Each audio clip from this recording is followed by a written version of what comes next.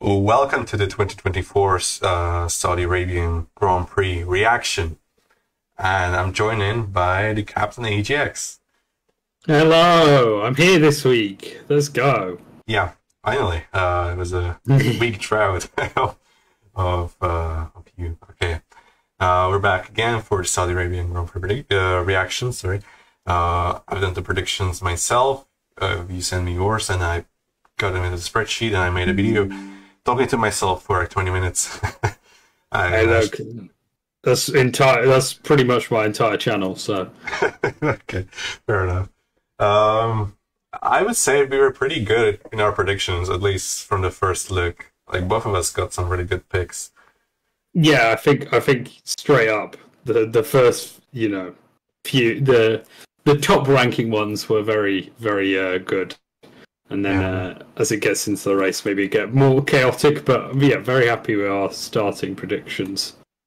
Yeah, there's not really much to talk about the race itself, other than the few talking points like Oliver Behrman subbing in for Carlos Sainz, obviously, who had to undergo the surgery for appendicitis. I think that's how it's called.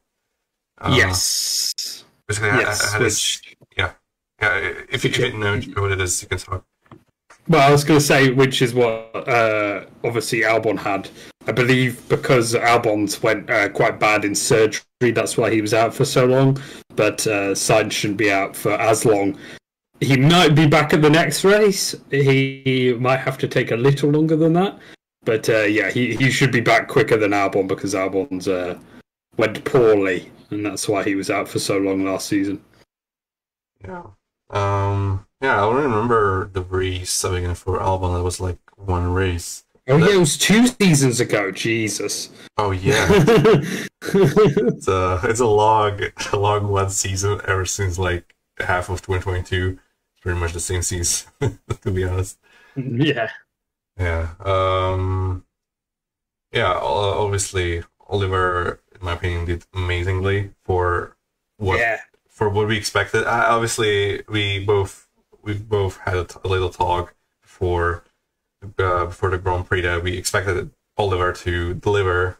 Obviously, he did, and I'm pretty satisfied. I think he couldn't have done much better. It was like the ideal scenario. P7, in my opinion, is great. Outplacing Norris and Hamilton behind us. So just... I was going to say, yeah, he's the second highest ranking British driver in that weekend. So yeah, that's true. Given your competition, that's a pretty good standard. I love the fact he got put in. The fact that I can now go Ollie, Ollie, Ollie, oi, oi, oi. Almost beat Hamilton, obviously in Q2. Almost got into it, but. Yep. Given the car doesn't fit him, everything was pretty much, it's his first experience in F1 at 18, being suddenly chucked in. It was a pretty good performance, and yeah, I hope to see him more in the future. Not sure where, guessing Haas. Don't think it'll be Ferrari, unfortunately. But yeah, obviously a really good start for Ollie Behrman. Yeah, it was very impressive. Ever since practice started, the first few laps were like learning the car, and obviously he knew the track. He raced it before. He got pole position in F2 just before the third practice, so he knew the track. He just needed to adapt to the car, which obviously he hasn't ever driven before on such a high speed track where one mistake can destroy your entire weekend. Yeah. I mean, no mistakes, no major mistakes. There was just a few lockups here and there, but those are pretty usual for Ferrari drivers, obviously. So yes, definitely. So yeah, I was just fully impressed by entire Ollie's weekend. Just even qualifying, P11 is not bad considering all the context behind all of it. Just very impressive, and that the race was like even at a higher level. I honestly expected like P9 or P10 maybe. He just straight up beat Norris and Hamilton. Yeah, those two had like a pretty bad strategy. Yeah. Thanks to the safety car, but still they both had softs chasing Behrman, who wasn't as quick as those drivers ahead, but it wasn't like far off. I think it was in the end like 6 seconds behind Russell before Russell had that issue in the last few laps. So he could like manage the pace pretty well. It wasn't that far off the top runner's pace, which is even more impressive.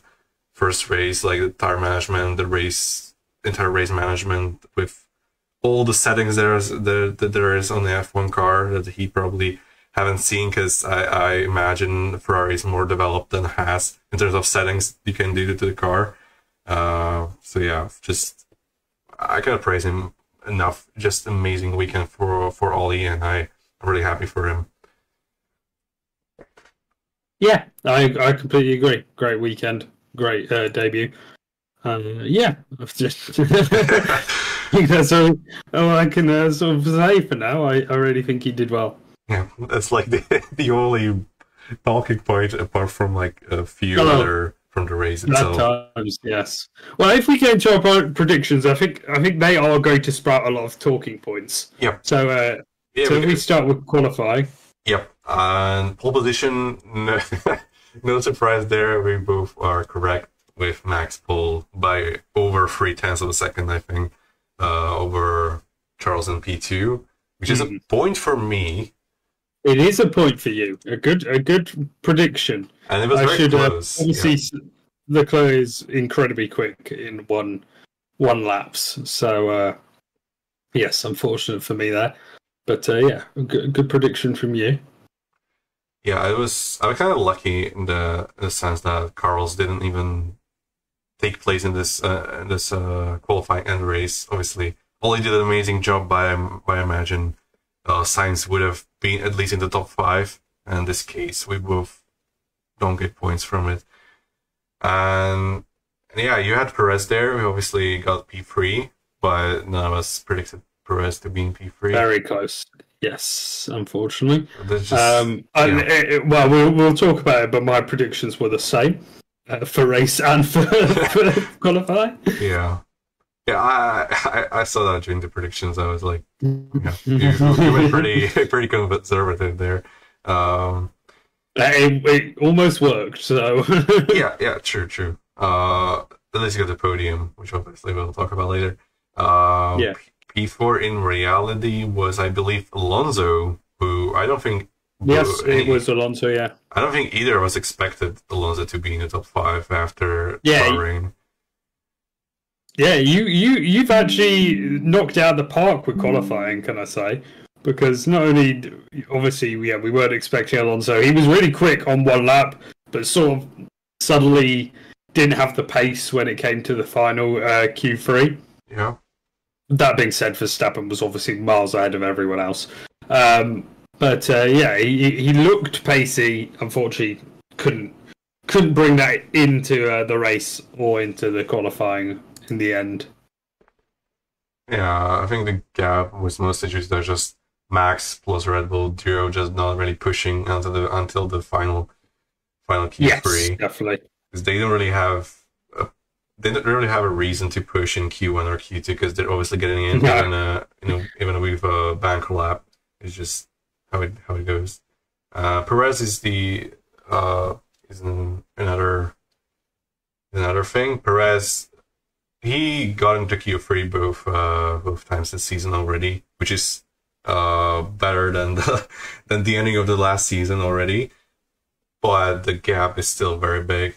It was like 3.5 times. Yeah, I would say things are looking up, but he is also just so far behind. Yeah, I can imagine if Max was like, if the Red Bull was, for example, as quick as the Ferraris, so we can imagine Charles and Max being pretty much the same in terms of pace.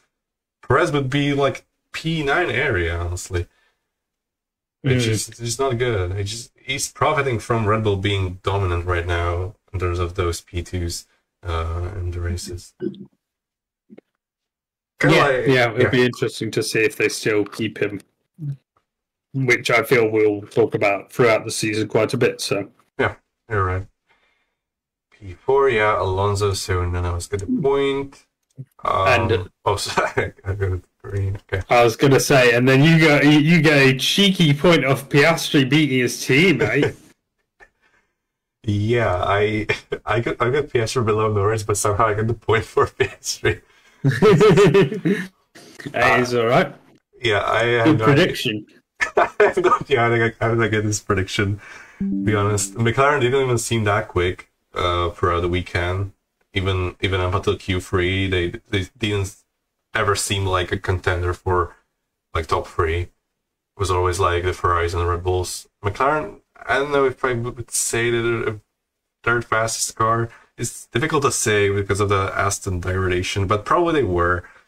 Based on where Piastri was, because Piastri was behind that pack of Red Bulls and Leclerc.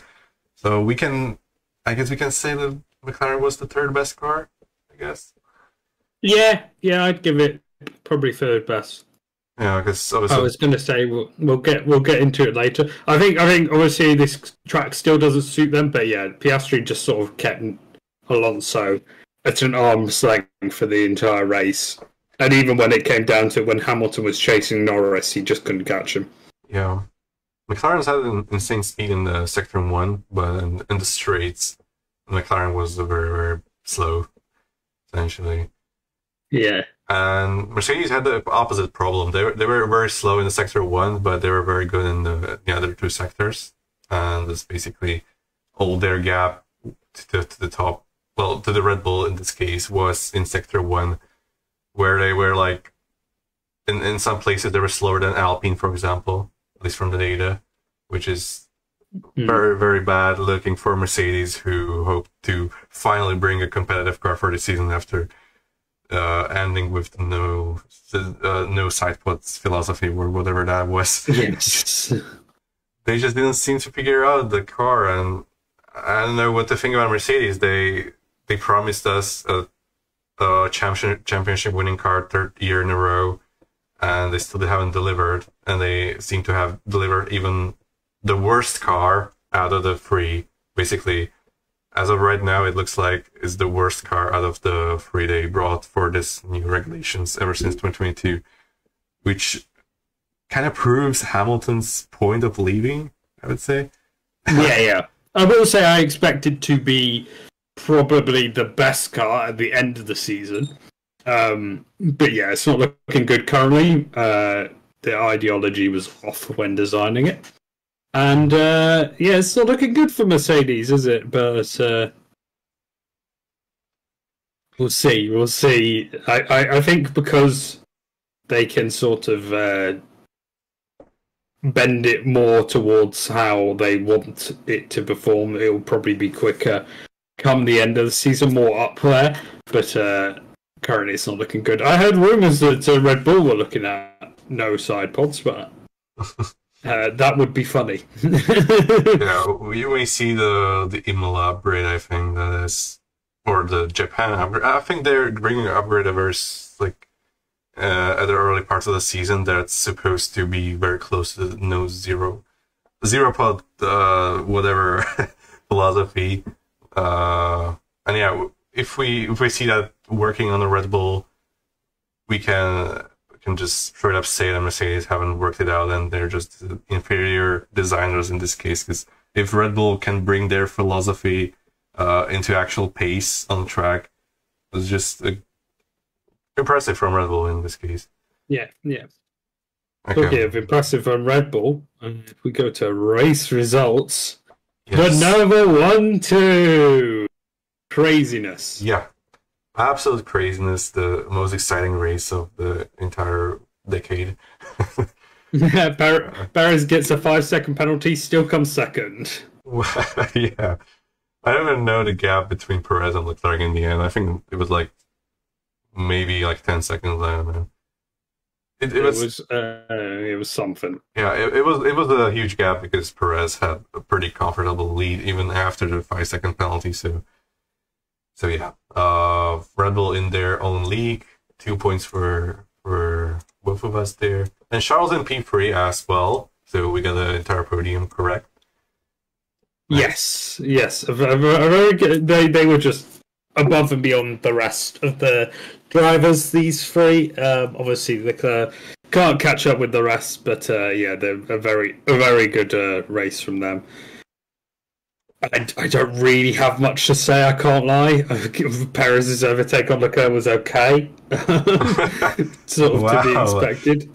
An amazing DRS overtake! What a move! Yeah. I think the actual interesting point next is Lando Norris, because that jump start. How has he not got a penalty? I have no idea. Honestly, based on the what I felt during the race, I thought he was going to get a penalty, and when the FI message came that no further investigation, I was like, what? Yeah, so yeah, apparently, I don't understand. Yeah, apparently there was some kind of a fault in the sensor, that it was basically a technical fault on the sensor that didn't seem to register the jump start itself. Obviously, there was this thing that Norris didn't gain anything from the jump start, actually lost time, but I don't think they should be taken into account when deciding the penalty. But in the end, like the sensors they had didn't show any jump start, and apparently they just decided by it and just gave Norris no penalty, even though it was. It could sensors mentions. You can literally see it with your eyes. F1. Yeah. What are you talking about? Yeah, exactly. So I mean, Norris would have finished like behind Hamilton probably if it was for the penalty, because I assume it would be like 10 seconds, or was it? Yeah, it would have, I believe. Or actually, I think it could be a drive-through. I don't know if that applies to jump starts. Which penalty was given to Alonso, by the way, last year? I think it was meant to be a 10-second penalty, and he only got, or he didn't get a penalty from memory. Actually, Alonso's was for a wrong starting position, not a jump start. But I don't remember the last time a driver had a jump start, like penalty wise. So I don't really know the exact penalty, but I know they got harsher penalties for this year, at least from what we saw in Magnussen. Because those would be either no penalties or 5-second penalties in the years before, and now Magnussen just got straight up 10-second penalties for every single one of them. And then Magnussen is a whole different talking point. Yes. So yeah, our actual fourth place was Piastri, who performed very well this weekend. I was quite impressed by him. Yep. Just kept Alonso at arm's length. Obviously, couldn't race the top three, but yes, solid performance from him. Yeah, I completely agree. Piastri outperformed Norris during the entire weekend, which is impressive in itself. Like beating Norris straight out on pace in both qualifying and the race. Obviously, there was this strategy for Norris, but Norris was supposed to get a jump start, and even before that, without a jump start, was still behind Piastri. So, yeah, I think Piastri would have finished ahead either way. So yes, yeah, I'm going to agree with that, and we'll get to that later as well. Yeah. P5 was Alonso, which we both got wrong. Yep. Yeah, again, solid performance from Alonso all weekend. You're actually pretty close with Russell. I think Russell finished P6. Yes, I believe he did. Yes. Yeah, because it was all the British drivers in a row, wasn't it? It was Russell, Behrman, Norris, Hamilton. Yeah. I think the actual talking point, though, should be Alonso's teammate, who we'll actually talk about later as well. But maybe I want to get done now. That crash. Now, they caused the safety car that basically made sure that everyone just finished on hards at the end of the race. I did think that maybe Norris and Hamilton would end up being okay, based on the fact that I thought everyone would have to pit again, but no, hards just lasted to the end, and made the race very boring in the end. But that was such a stupid crash. Yeah. It was such a Lance Stroll crash, a needless crash. I know he's pushing, because of course all these drivers are constantly pushing. But it was silly. It was definitely something you don't expect maybe from F2 drivers rather than F1. Yeah, you would expect this to happen to Behrman, for example, but yeah, I was gonna say yeah, instead it happened to a driver who's in like 7th or 8th season in Formula One, I think. Like Stroll has been there since Jesus 2017. Christ. It's a long time. It's 8th season in Formula One, and he still has these random crashes that are absolutely his fault. And in qualifying, again, Stroll was miles behind Alonso. Just, I really, really hope he decides to leave Formula One because he's never getting dropped himself. Yep. So I really hope he just decides to leave on his own after just losing the drive or losing the need to drive in Formula One. I just don't know what's going on in Stroll's head, and unfortunately, we still have him in the other Aston Martin, which, in my opinion, if they had two Alonso last year, they could have finished like P2 in the constructors, honestly. Yeah, maybe. Yeah, you're right, but it depends on the like. I think they kept Vettel, maybe. Yeah, that's that. If they would kept Vettel and replaced Stroll with Alonso, that would be an amazing lineup. Like 6 drivers championship in that Aston Martin, which at the start of 2022 was also very. 2023 was very good.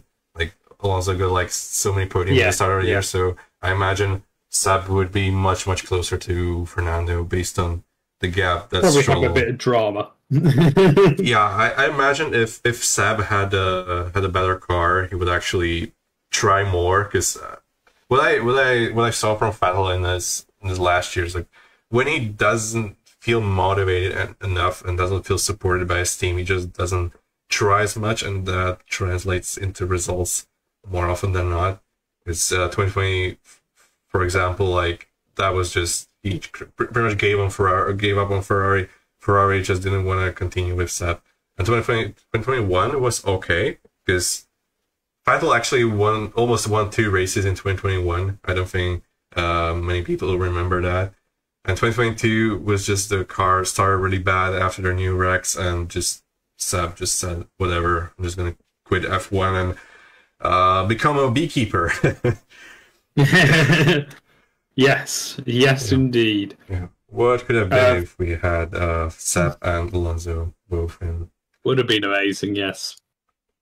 Well, they still wouldn't be able to challenge for first because we all know who's going to get that every race. Next up in our thing is fastest laps, who didn't actually get it. He didn't get it, unfortunately. Yep. I should have kept putting my prediction last week of Hamilton. Then I would have been right. Wait. I think Charles got it, right? Did Charles get it? I thought it was Hamilton. I think Charles got it on the last lap on like 43 lap. Okay, fair enough.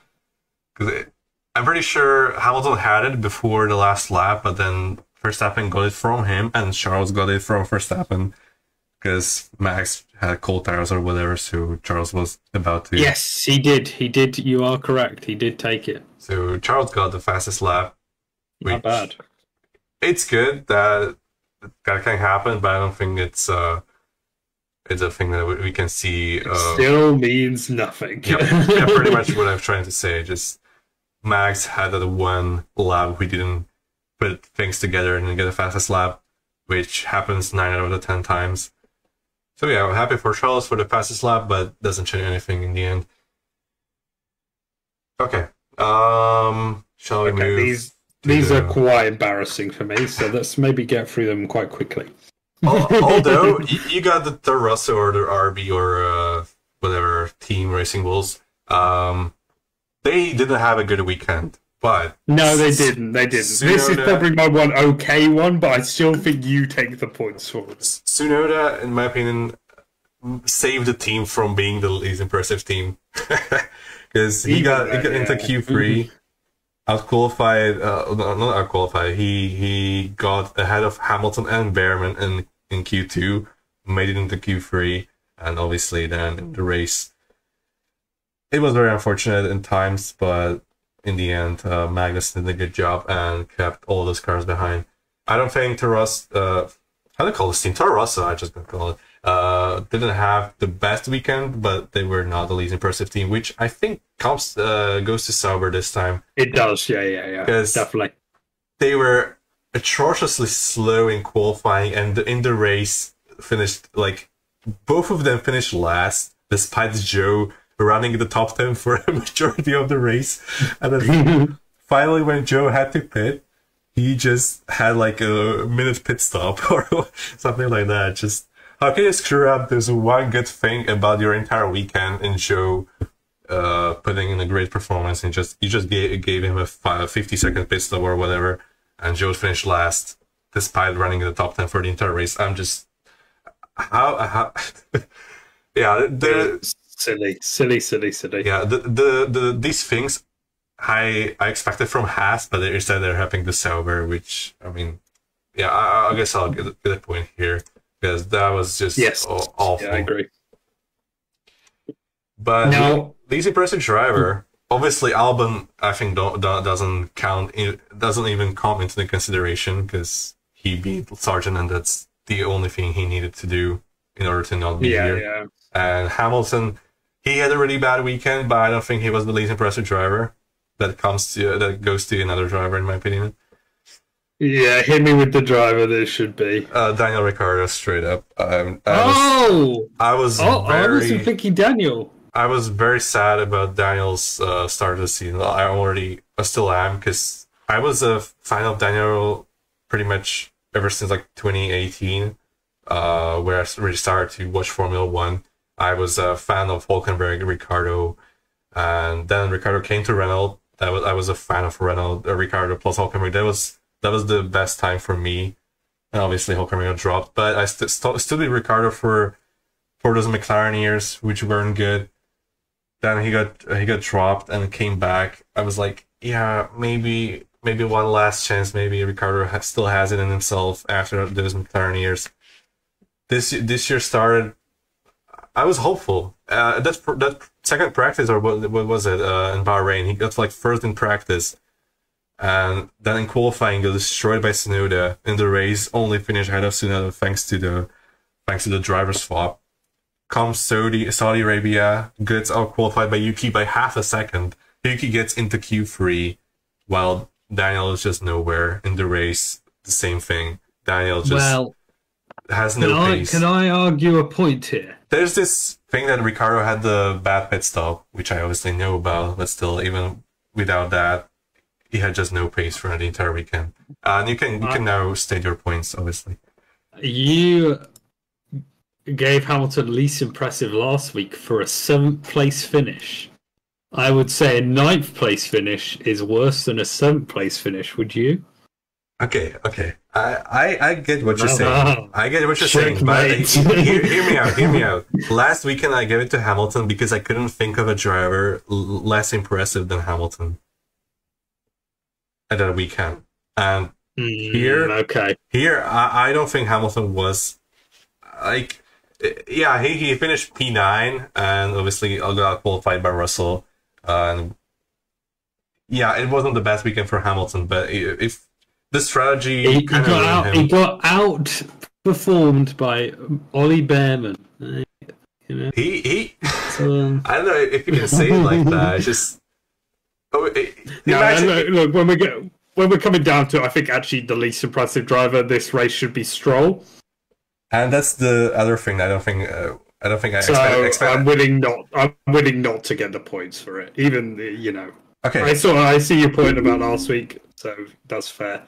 I would have probably gave it Gasly still or Sargent, but I see your point. So yeah, I don't think I don't think I'll have the point there. I'm willing to accept that. Did you see the reaction to last race? Like my video? Did you actually? No. Because I explained a lot of my thoughts there about the last race and how I look at things, and yeah, there was a lot of info there. If you want to know more context as well, who I gave the most impressive, whatever. Why Hamilton got least impressive driver? Yeah, no, I'm joking. Yeah, I do agree with you. I think you've made a good point there, so I'm accepting of it. And that was just honestly, if you were in that reaction, I think we still would have given it to Hamilton. Is my opinion. Me too. Because I expected Hamilton to beat Russell in Bahrain and to actually be competitive based on how the testing went, how the practice went even. Yeah. Like Hamilton topped the practice. It was like looking very good, and qualifying just he was nowhere. He was beaten by Russell by like 7 places. It was just, yeah. To this weekend, I expected actually like you gave the least impressive driver to Hamilton because you expected him to underperform compared to Russell, which he did, but there were drivers who were less impressive than Hamilton. Yes, exactly. I agree. I think Stroll probably deserves the cake on least impressive driver. And the fact I gave Stroll most impressive driver is more of a crime. So I definitely don't deserve any points for any of these predictions, to be honest. So I'm willing to take the red on this one. Maybe you should. I'm so annoyed at myself. Why did I think Stroll would? I think this is a. Okay, maybe you should try to give the most impressive team, most impressive driver to Red Bull and Max next time. So you can reverse jinx it into it, because you gave it to Sauber and Stroll, who were like the opposite end of the spectrum. Yeah, exactly. Yeah, because okay, no points here. Then that's we decided. You sure I didn't get confused when I sent my thing? I don't know. You just send me the Discord message. I've obviously messed up myself. I should have sent the other way. I mean, if you would pick Alonso for most impressive, I don't know if I would pick Alonso, honestly. Yeah, I put bad driver, bad car, Hamilton, bad car, racing balls. So yeah, okay. Anyway, yeah. Most impressive team. My opinion probably goes to Haas. Yes, I was gonna say. I think I'd give Piastri most. If we squeeze the two together, I think you still get a point for Piastri being most impressive driver. But I do think that Haas deserve it, just based on how they worked as a team to get that point. You know. Yeah, I think that was really good for both drivers. Yeah, I'm just honestly impressed with Haas, just based on just how the season already going, because they seem to be like the 6th fastest car, the actually functioning team, which wasn't the case last season. It is not looking good for our the greatest team principal of all time, is it? Yeah, just the season, Gunther leaves, a random Japanese guy comes in and just straight up revives Haas into being a point-scoring team in this very tight era. Yeah, I'm very impressed with Haas. That was a great strategy. The fact that every lap Magnussen just he'd do a quick final second and third sector, and then just slow everyone the hell down in that first sector. It was impressive to see, to be honest. Yeah, definitely.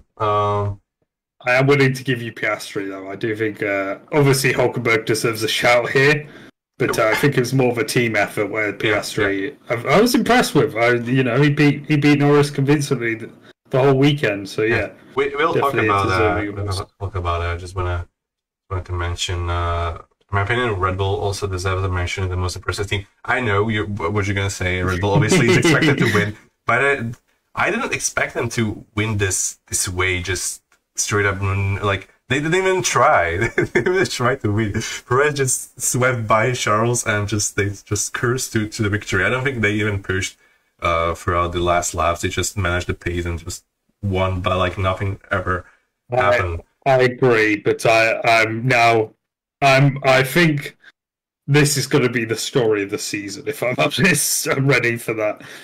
Yeah. I won't give it them. You know why I wouldn't give it a Red Bull? Because the double stack was a tragedy. Yeah, the thing with Perez, I think that was not good. But yes, they can give Max a 20-second penalty and still gonna win the race. So. Yeah, true, exactly. So yeah, okay. Sadly so. Mentioning our predictions, McLaren they were better than last weekend, but still not impressive enough. And Sauber, obviously, we picked them for the least impressive. So yeah. Okay, most impressive. Actually, I don't think Piastri was the most impressive. Okay. As I explained with Behrman, I think he was the most impressive driver this weekend. That's fair, but you didn't know Berman was going to be in. That's my only point of call. If we decided that the Sainz counts for Behrman, so if I would pick Sainz for the most impressive driver, then I wouldn't get it because based on Behrman. And in this case, I don't think Piastri was as impressive as Behrman in all the contests. Okay, that's fair. Yeah. I still think he deserves a shout out. Yeah, there's definitely a shout out. Piastri had an amazing weekend, outperformed Norris in all the sessions, and yeah, great weekend by Piastri. But I don't think he was pretty invisible, to be honest. Just the whole thing that he couldn't get past Hamilton because of the straight line speed, but that was the only thing we saw from Piastri, in my opinion. Just very invisible, just wasn't on TV. Apart from that, just he kept going off as well. That was yeah, went under the radar. Just that's how we could say it. Yeah. The other shout was there, Hülkenberg. I don't think that deserves to be here, based on. It's definitely a team effort. Yeah, because it was a lot of the team effort. But also, there's this thing that Hülkenberg had the same strategy as Norris and Hamilton Apple had, but actually could pit because thanks to Magnussen's dirty work. But he also had the same strategy as a certain Sauber driver who ended up. Yeah. We mentioned that. Just wanted to say that Hülkenberg also had an issue in qualifying where he looked faster than Magnussen again, which kind of expected in qualifying. And Magnussen qualified like P12, I think, behind Behrman. So yes, we could expect Hülkenberg to maybe even challenge for a Q3 in qualifying, and then in the race he would have been in an even better position. Probably still only P10, but would be more. I would be more willing to give it to Hülkenberg in that case. But here it's just, I think the Haas deserves it as a team, but not Hülkenberg as a driver. Yeah, I agree. Yeah. So yeah, I would be willing to get the point for Piastri if it wasn't for Behrman. It's just an incredible debut that I'm just so impressed with. And I would not feel right if I would give it to Piastri after what we just saw. That's fair. Yeah, I understand. Okay, so points and okay, my prediction obviously incorrect, and yours is, I believe, as well, because there was only one safety car, right? Wait, there was only one safety car. I liked your sneakiness there. Only one Red Bull on the podium, despite putting both of them in your predictions on. I like that strategy. I like that strategy. Actually, if you look at my predictions, I went I did the exact same thing with McLaren. I picked Lando to finish ahead of Piastri, and I picked Piastri for the most impressive driver in case he outperforms Norris. So sneaky. So I played both sides so that I always come out on top, or however the meme is. Yeah. One last thing. I forgot what I want to say. Sorry. No problem. Okay, I completely forgot what I wanted to say. Wait. Well. What am I doing? 1 point for Cyber. That was what I wanted. Yeah, I was gonna say it's not looking good on the point total here for me. Okay, you're 6 points behind after race 2. But it's the exact same scores as last week. The season is long, okay, and I'm known for sometimes just not believing in Max Verstappen, and you may just get points over. Your greatest weakness.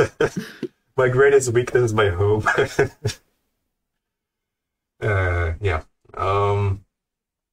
Yeah, I don't think I'll remember what I wanted to say before that. So, yeah, we're at the end of this thingy. I'll add the points into. Actually, they already added themselves, so they're automatic. So yeah, 14-8 Yeah. after the first two races. Yes. Yes. Both on the exact same average. Let's say I'm doing a bit of a Verstappen myself, but You are. True. Yeah. If you look at how long this season is, though, yeah. What are we? 1% through, or not even? Sorry, 10% through, but I don't think we're even that. But 10% is 2 out of 20, and we're 2 out of 24, so less. Yeah, less than 10. Jesus Christ. Yeah, still 22 races to go. Yeah. Oh, bloody Nora. Yeah, 22 more Dutch anthems, basically. Yeah, maybe we should. True. Maybe we should implement. What's the new race this year that wasn't last year? China. China's of course, China's back. / probably not. Yeah, Japan is moved to race 4 also. That's a new one. Yes, I did know that.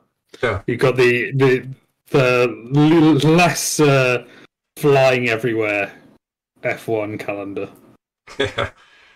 Okay, Australia. That's next week, I think. Is here? Yes, it is. Yep. And Japan should be 2 weeks after that as well. So long breaks between the weekends. But as we get to the European section of the calendar, obviously there are some double headers and triple headers. So there's gonna be a lot of races. Fun. Yeah, 24 races. There's gonna be a lot of content this year, definitely. Definitely. At least on this channel, yeah. Not as much on track itself. Well, I was gonna say that is what's that? Two races per video. You're getting 48 races or 48 videos at least.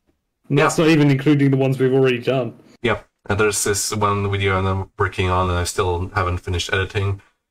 That I don't really know where I'm gonna put out because I have like very limited time, but hopefully soon. And yeah, that's it for the Saudi Arabian Grand Prix predictions. We'll be back for the Saudi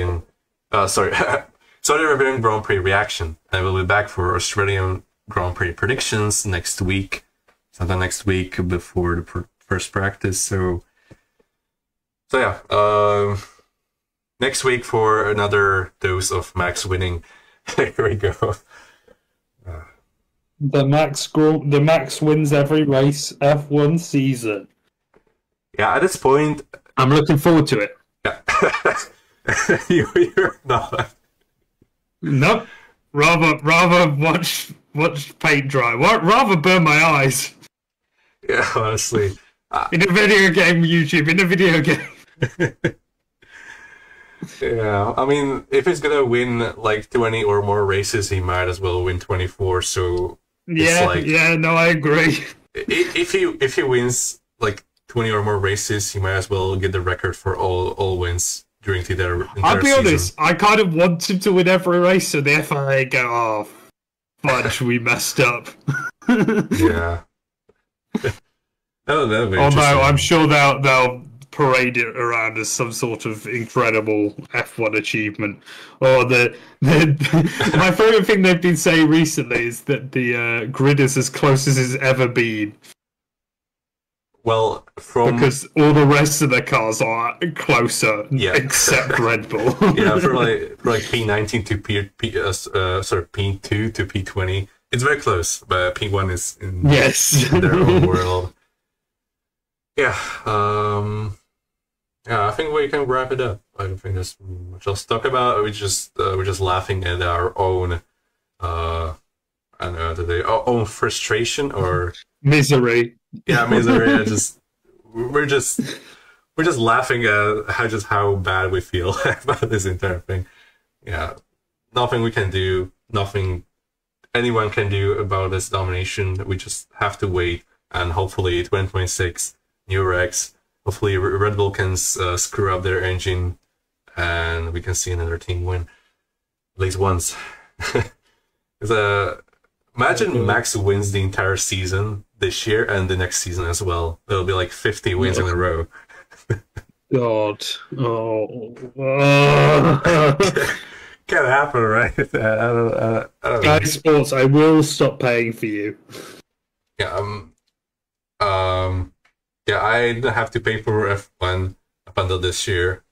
Unfortunately, now I have to pay for F1, and yeah, I'm gonna have to pay still because yeah, I'm an F1 YouTuber now, and even without F1, I don't have content. And even though if F1 is not very exciting on track, there are some interesting topics off track, obviously, that we could talk about sometime if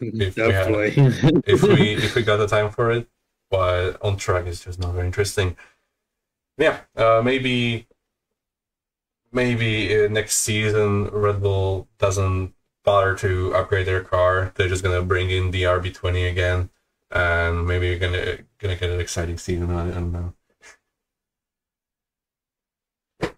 Hopefully so. Yeah, I should probably close the video because I don't know how to call it. It's just talking like to not fall into complete misery at this point. Yes, exactly. Okay. I'm gonna wrap it up. Thank you everyone who's been watching this video and who's watching my channel and our content for these months. And obviously, it's gonna continue, and I'm gonna cover the entire season this time, as we're gonna do the prediction series for the entire season. 24 races, 24 max victories, and we're here for it. even if we're not very excited for it, we're here. And yeah.